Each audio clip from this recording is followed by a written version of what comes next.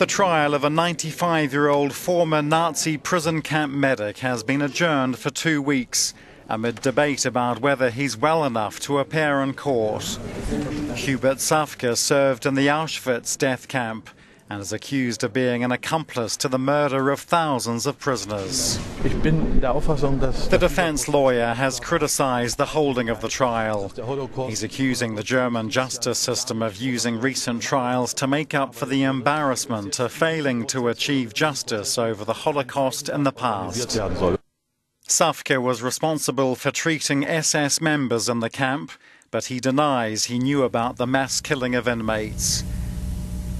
Prosecutors say he witnessed the stream of prisoners going into the gas chambers and not returning, and must have been aware of the constant smoke that was produced.